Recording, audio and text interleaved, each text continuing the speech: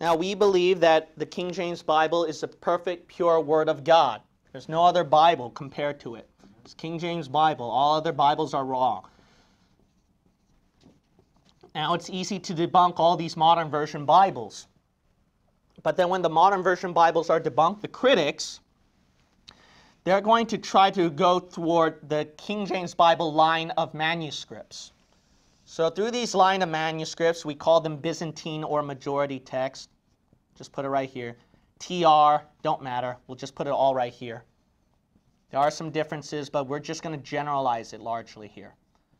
So through these lines of manuscripts, what the critics are going to do, the critics of your King James Bible, because they can't see, because the modern Bibles, so we'll put it as MB right here, the modern Bibles came from a line of Alexandrian manuscripts. Now, Alexandrian manuscripts, we know what's wrong with them. I showed you lots of videos on that, so it's easily debunked. So because this is easy to debunk, what they're going to try to do is correct your King James Bible through this line of manuscripts, see? So then what came out before the King James is one of the English Bibles, is Geneva. So recently, a few years ago, there are people who started to rave about Geneva, and they think that's better than your King James Bible. They might not fall for the modern Bible versions or the New King James Version, but they're going to go to Geneva, and they'll use that to say that's better than your King James Bible. Now, is it true Geneva came from the right line of manuscripts of the Bible? Yes, it did. But you got to realize this, it still had imperfections. That's why the Lord had to produce other English Bibles until we finally hit the perfect one. Now, Kirk Cameron was like advertising that, and he made a big deal out of it. And you know, Kirk Cameron and Ray Comfort, they are sympathetic toward Bible believers. I have Bible-believing friends who've been in touch with them. And Kirk Cameron, he knows this issue. But I'm not going to get into details on all that, all right? That's between him and God. But he should know better. He heard about this issue. He knows the King James Bible is right. So does Ray Comfort. But because I know this, because of pressure from your Christian organizations, that's why you would cave in. You know, if Cameron was able to sacrifice that much in Hollywood, why can't he just sacrifice a little more for Jesus and become a Bible believer? Is it because, honestly, because Geneva is better? Let's assume that, all right? He's intellectual. He challenges people to arguments. All right, if that's the case, Kirk Cameron and other people out there, let's really see, okay? But I highly doubt that. That's just an excuse. Here are some of the excuses they would use. Geneva was used by Protestant Reformation scholars. And the early founding of America, when the Pilgrims came in, that was the Bible that they used. See, they will use that to try to say the King James Bible is not as good as Geneva. They will give that impression. But you know what the simple answer to that is? The simple answer to that is those scholars that he was claiming, many of them were heretical Calvinists. See, Calvinism is a blatant heresy already. So many of them were heretical Calvinists. But not only that, if he wants to use that as an excuse that Geneva was used by Protestant Reformation scholars and the early founding of America, well, guess what? If he wants to use a historical time period to make Geneva better, King James Bible is even better than that in its historical time period. You know why? Because the King James Bible was used during the Great Awakening revivals, where hundreds of thousands of souls got saved. The Protestant Reformation, you know what they were doing? It was a dead age. There wasn't any mission work except the Moravians that time that were really doing it for Jesus Christ. Protestant Reformation scholars, they were all sheltered in their own little lands and doing political wars. That's what they were doing. They weren't doing preaching, mission work, and all that kind of stuff, compared to the Great Awakening revivals under the King James Bible. By the way, in the early founding of America, yes, they even used the King James Bible too. So it doesn't change the fact. By the way, let's get even better. The 400 years, why did they use King James Bible, not Geneva then? Why did all the Great Awakening revival preachers, all the Christians for nearly 400 years use King James? Geneva had its role in between the 400 years, sometimes here and there, but King James Bible reigns supreme. See? It's longer than Geneva. It's more popular. More Christians used it. See? So that historical argument's not going to work. Here's another one. Geneva was written in freedom without government interference, like the KJV. So they will claim the King James Bible was interfered by the government. Geneva, the scholars had a lot of freedom to do it. Well, you know, that's just proof that how do they not know? That's a biased translation then. See that? Because those Calvinist scholars want to put some kind of what? Their own doctrine in there. And you know what the evidence for that is? The evidence for that is in their Bible it had a lot of notes. Tons and tons of notes. The King James Bible did not have doctrinal notes in there. It was meant for the text itself. So yeah, government interference, but that's practically good then, because then it will show that those translators were not being biased. They were being watched. Okay? They were being watched. But not only that, another thing is you got to look at the proof of the text itself for bias. You just can't randomly look at history and then automatically conjure up an assumption because of that historical event. That's why they translated it this way. They must have done that. And that's the reason why they were biased. See, that's an assumption right there. That's assumption work. In order to find if the text is right or wrong is to look at the manuscript evidence text itself. Simple as that. It's that simple. And guess what? The King James Bible, there is no provable error. They have tried it, but guess what? There is no provable error. There's always a manuscript evidence out there. There's some kind of English Bible out there. There's some kind of commentary or some kind of European translation or translation from the right line of the majority Byzantine manuscript. There's always something out there that supports it, or a church father, or even a papyri. See? So there's no provable error in the King James to do that. Another thing is this. What they would like to say is that King James didn't like the Geneva Bible due to its notes conflicting the King James' own political beliefs.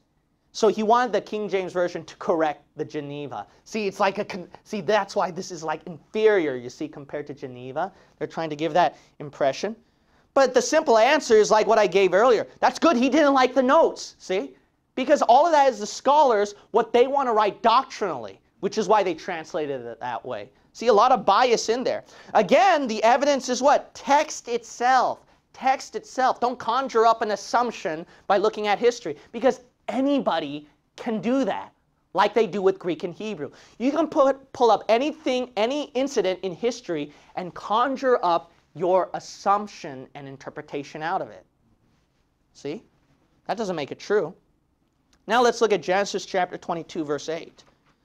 So those are faulty arguments. But remember, let's make it simple. The evidence is text itself, right? Text itself. So let's look at the text itself.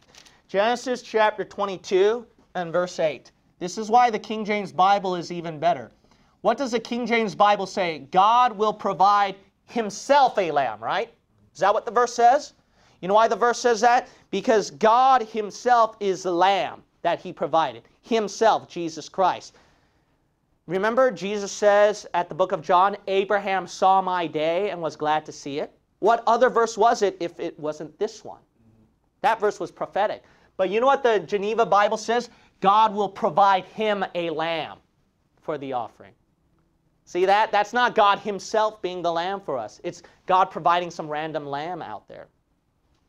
Okay, problem one. Here's a second problem right here with Geneva. We're going to look at 2 Samuel 21. Now, some of you can guess this. This is infamously used against the modern versions. And guess what? Geneva made that silly mistake. Look at 2 Samuel chapter 21 and verse 19.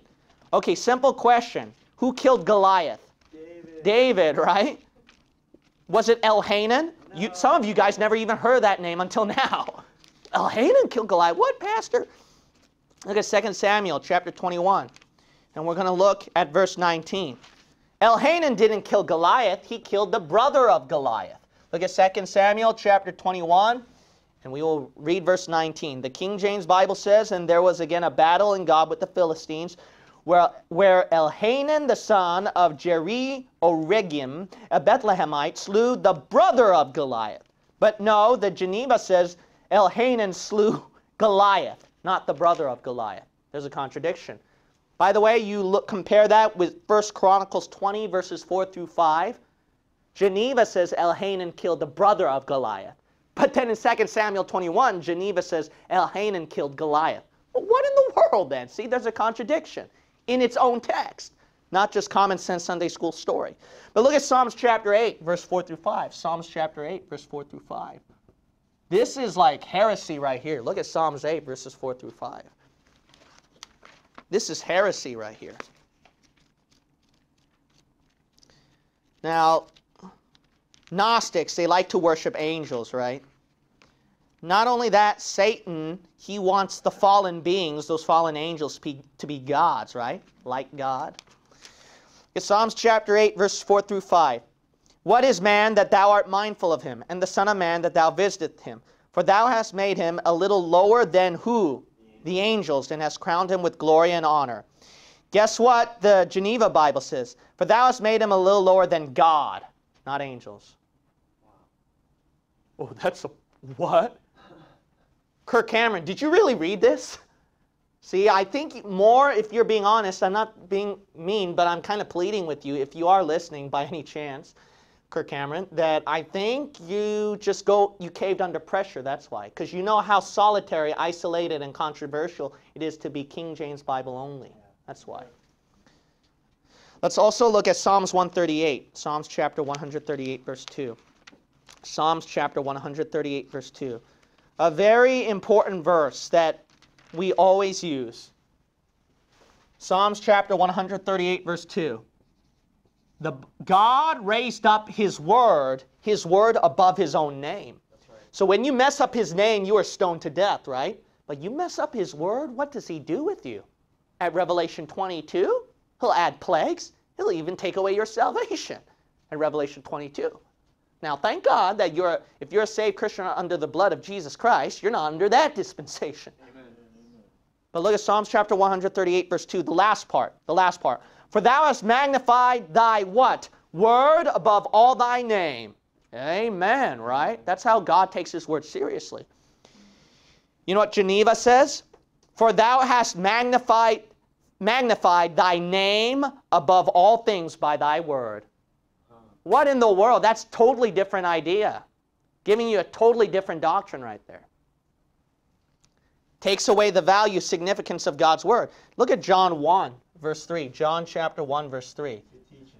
This is even worse now. Look at John chapter 1, verse 3. You think we hit the worst? We didn't hit the worst yet.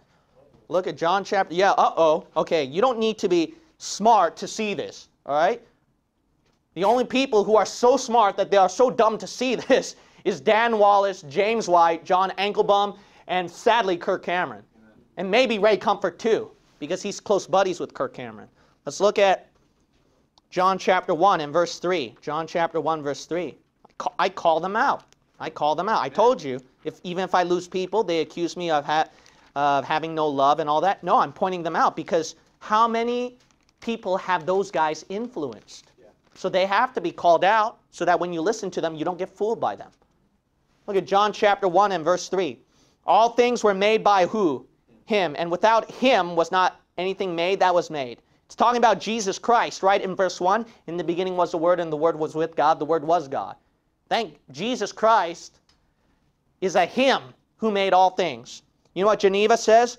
All things were made by it, and without it was not anything made that was made. My Jesus ain't an it or a neuter it.